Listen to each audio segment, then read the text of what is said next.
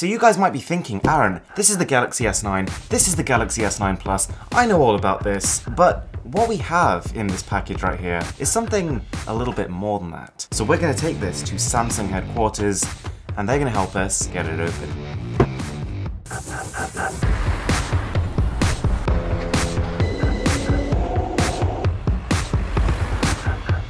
And we're here. I gotta say, this is a pretty exciting moment. The Samsung Galaxy S9, the Galaxy S9 Plus. This is the first of the next generation of smartphones. We've got the code. Let's get it open. Okay, so the first thing you're probably going to notice is we have not one, not two, but three of each of the Samsung Galaxy S9 and the Galaxy S9 Plus. And almost definitely the most exciting thing about these smartphones is what they've done with the camera. But just before we get to that, we've got to mention some of the more immediately apparent physical changes. You probably noticed that as well as the midnight black and the coral blue color, we've got a new one, lilac purple, which has pretty much become my immediate favorite. There's also a grey version of the phone, but that's not available here in the UK.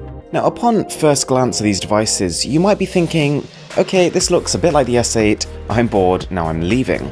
But there are a lot of meaningful changes here which demonstrate evolution in the right direction. The fingerprint scanner placement on the Note 8 and the S8 received a lot of complaints. Being beside the camera module, it was very high up on the phone, which made it quite a stretch for your fingers from the bottom. Well, no longer. The Galaxy S9 has pulled the fingerprint scanner and pushed it below the camera module, which makes it much less of a stretch. It's in a much better location. And along the same lines of correcting the Galaxy S8's shortcomings, the speakers here are a world apart. Samsung's recent acquisition of Harman has enabled the firm to integrate Dolby Atmos surround sound audio and also ramp up the volume to approximately 40% more than the S8. It's not quite Razer phone level, but it is many steps in the right direction.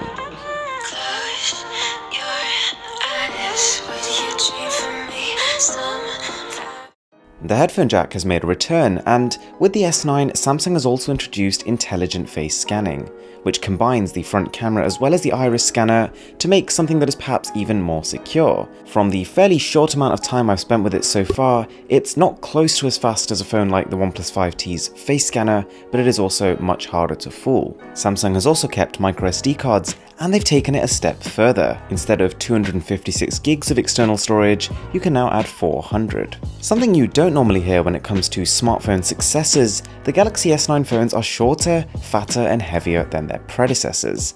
But there is a reason for this. We are getting there. The displays look almost exactly the same, and whilst in terms of size and resolution they actually are, there are some cool things going on here.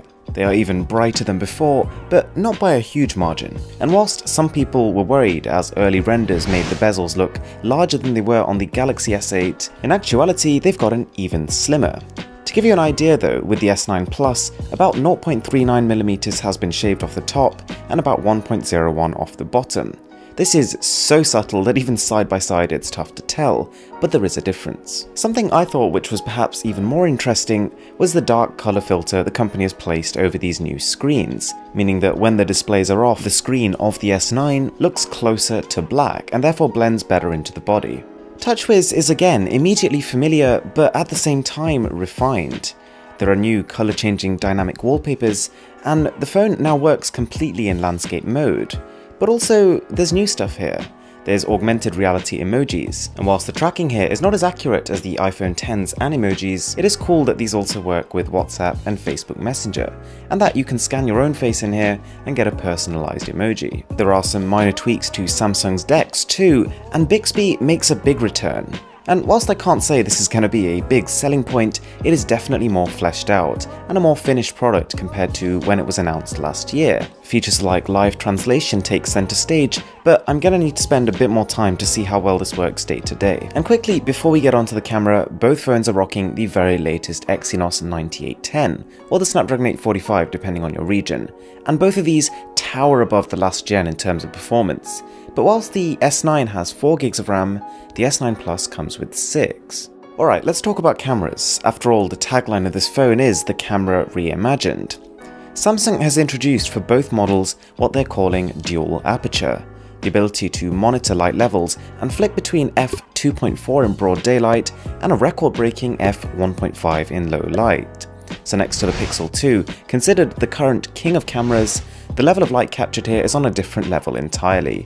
Levels of noise are controlled by the phone taking 12 photos every single time you press that shutter button and only selecting the best pixels from each. And notice also, whilst the Galaxy S9 has a single lens camera, the S9 Plus has a dual lens, one wide angle and one telephoto, making the S9 Plus quite a bit more capable than the Galaxy S9, not something we saw last year with the S8 Plus and the S8. But there's more, and to me, one of my favourite parts about the camera of these phones is the super slow motion. The ability to capture a short burst, about 0.2 seconds, of 960 frames per second footage. Which is great. I mean, this has been done before, but previously the problem people have had with it is that because phones are only powerful enough to record this for a very short period of time, you almost always miss what you're trying to catch.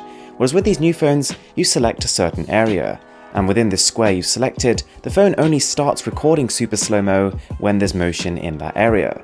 And that helps you capture what you're actually trying to. In this ideal lab setting, it works great. You can reverse the video, you can set it as a live wallpaper, but time will tell how this will fare when out and about in the public, when the phone is handheld, and perhaps when the subject is a little bit less defined. Alright, so battery capacities on the new phones are identical to what we saw on the S8 and the S8 Plus. That's 3000 for the smaller phone and 3500 for the larger one. Okay, so whilst on first inspection the Galaxy S9 may seem a little bit too familiar coming from the S8, to the point where it doesn't necessarily look like a next generation device, what I can say is this. Samsung have taken the Galaxy S8, corrected almost all of its obvious flaws, heavily souped it up in terms of power, storage and camera, and then also added in flair in areas we perhaps did not expect, like AR emojis, like super slow motion video, and intelligent face scanning.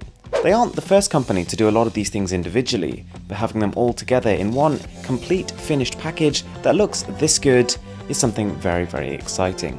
Thank you guys so much for watching, and if you are new around here, it would mean a lot to me if you could smash that subscribe button down below. And let me know what content you want to see on the Samsung Galaxy S9 going forward. Thanks a lot for watching, my name is Aaron, this is Mr. Who's the Boss, and I'm signing out.